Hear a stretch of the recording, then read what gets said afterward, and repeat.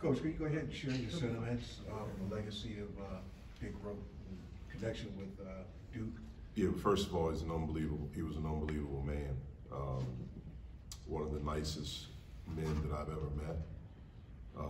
Was always so welcoming to me, not really sure why, but was always welcoming and friendly. I knew about him before I first ever met him. And the reason I knew about him is that his jersey was hanging in the rafters at Duke when I played there. And as a player, you know, I wanted to know who he was, so I looked him up. It was more difficult to look people up back then in '93. But when I learned about his career, I was blown away at what a great basketball player he was to have his jersey retired to Duke, but that baseball was the thing that he had accomplished more. When I got into coaching and when I went back to Duke and started working there, when Pitt entered the league, I think the first time we played them was during the 2013-14 season, and it was here. And I really wanted to meet him just because I had read about him, I knew about him, knew of his accomplishments. And so before the game, when I was doing stuff on the court with the guys, I went over and I met him. I introduced myself, and that started the friendship. So that was 2014 when that started. I know one other year when we came up here, I don't remember what year it was, but you know, I brought up a bunch of Duke stuff for him. It was really the stuff with the brotherhood, and I wanted him to have some of that because he was a part of it as a former Duke player. And certainly when I was hired here, I got to know him on an even greater and deeper level, and had a chance to spend some time with him and talk to him and ask him questions and to listen to him talk about his career. And so it's a very sad day for the University of Pittsburgh, for Duke University, the Pirate, I mean everyone that he's touched, because he's touched so many people. When you asked him questions, like you said, were you asking him about his life, his his basketball? It was everything. I wanted to know about his life. I wanted to know about his career. You know, what made him, go to baseball, basketball part. I mean, just everything. I was fascinated with him. I'm fascinated with people in general, but especially people that are great at something. I think great's the most overused word, especially in sports. But he was truly one of the greats, and to try to figure out what made him great. How did he become great? Mindset. But I was just always blown away at how humble and how friendly he was. When you've accomplished so much, just to still be humble, to be friendly, to be accommodating, to be welcoming, showed the grace that he had as a human being. That was going to be my next question. What was it about his humanity that struck you? It was just that he was friendly to everyone. Even though he accomplished something that very few people that walk this earth accomplished, he was in the minority of accomplishment, especially in sports.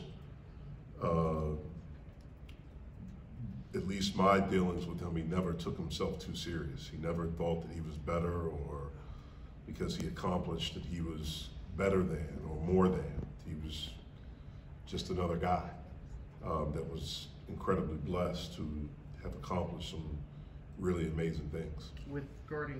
Following up on Sheldon's question, regarding all the character aspects of the man, what would you like to impart on your players that Dick Groat taught you, or you believe in, and he also believed? Humbleness, being kind, being a good person.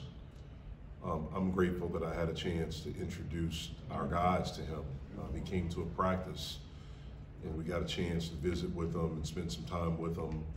And I hope our guys were able to see that and to feel that.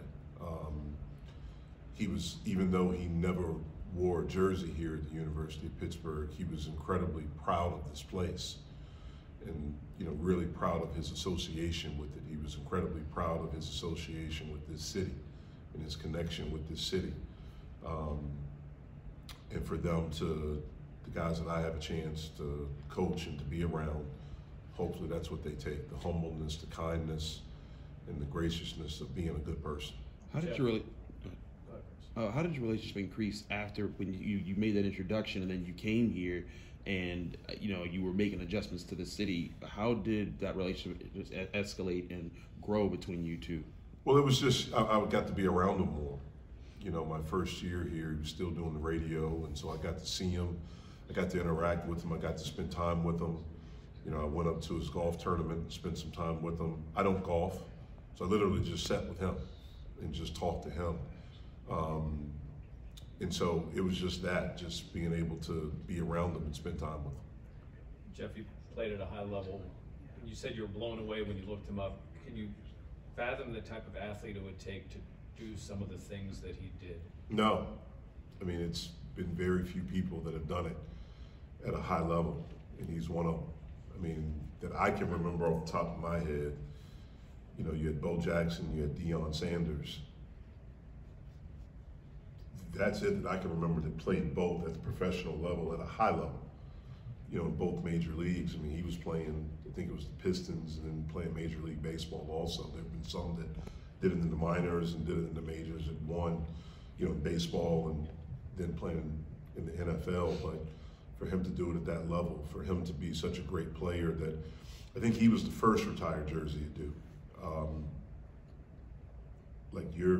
I do know that basketball program's history. You got to be pretty doggone good to have your jersey retired there. So to know that he did it,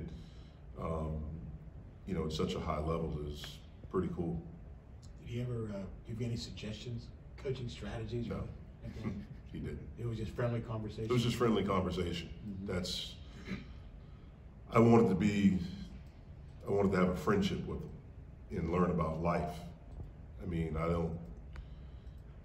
didn't, he was never one to talk to me about what I should be doing, what I shouldn't be doing. Certainly he wanted the program to win, and this was a basketball program that he had great pride in from his association. He had been here during kind of like the heyday when they were really, really good. And unfortunately, he got a chance to see this team and the program to get back to the NCAA tournament this year and to see that.